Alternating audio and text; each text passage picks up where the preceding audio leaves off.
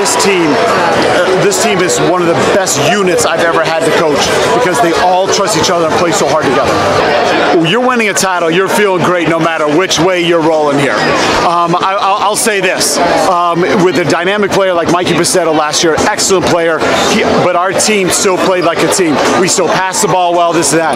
That has trickled down onto this team. I just transferred in this year, but it still feels sweet. Obviously, you know, I know Mikey Pacetto is probably one of the greatest guys to ever come to Waterford High School, and everybody said, you know, what are we going to be without him? What are we going to be losing all those seniors last year? And I think we really defied all the odds and, you know, come back, moving up a division and winning. It feels great.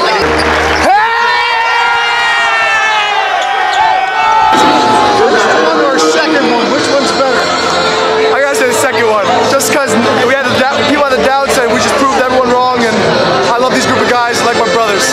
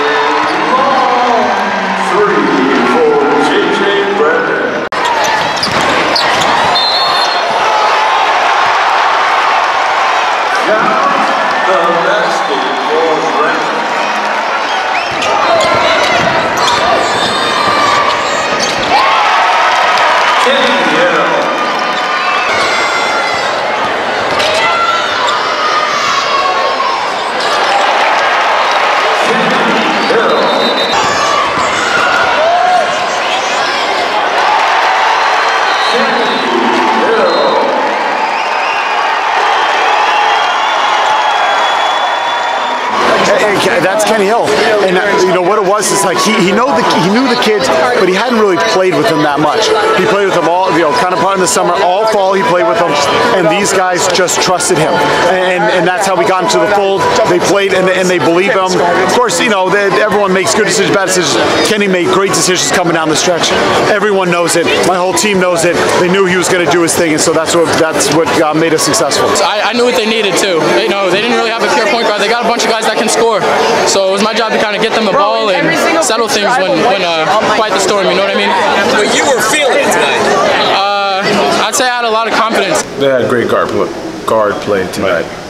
And, you know, defense is what got us here. Right. And I think our defense is what ultimately put us in a position to lose the game because it was not our best effort. There's too many layups. I mean, if you look at all the stats, we had they had more second chance points. We had more points off turnovers. Our bench was outstanding. And ultimately, it just came down to the layups. The layups killed us.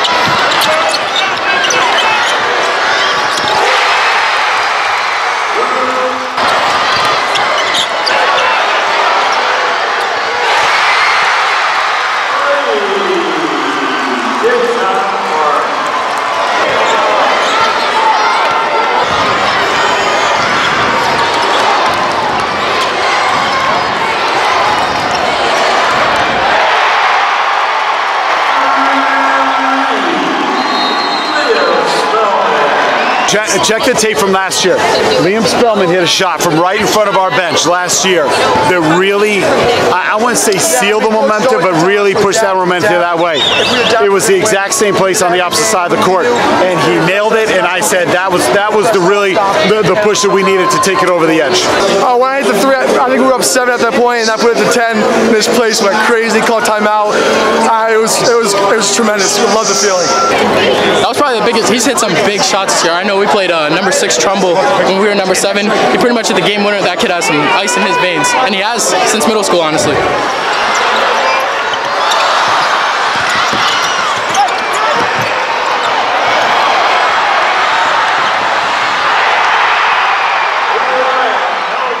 That was icing on the cake. Yeah. We're not a group of individuals. We're one unit, and we came together, and we got the win. I mean, they put the buzz back for basketball in the city. I mean, it was down for a couple years, but you know, they bought in. The kids put a lot of time and effort in. You know, they did, you know, primarily everything we've asked them to do, whether it was lift, run, shoot. So, I mean, obviously we didn't win, but just getting here was a accomplishment in itself. That's the best feeling ever. 3 years of varsity basketball. Finally got a state championship in my senior year. So I can't imagine anything sweeter right now. It's one of my greatest moments of my life right now. I'm so happy, just filled with joy. Hey, if it's Division I next year, we'll come out and play. Give me a court and a round ball, we'll play. You don't care. I mean, you know, I mean, I try to worry about things I can control, and that's something I can't do. And do it. How many times?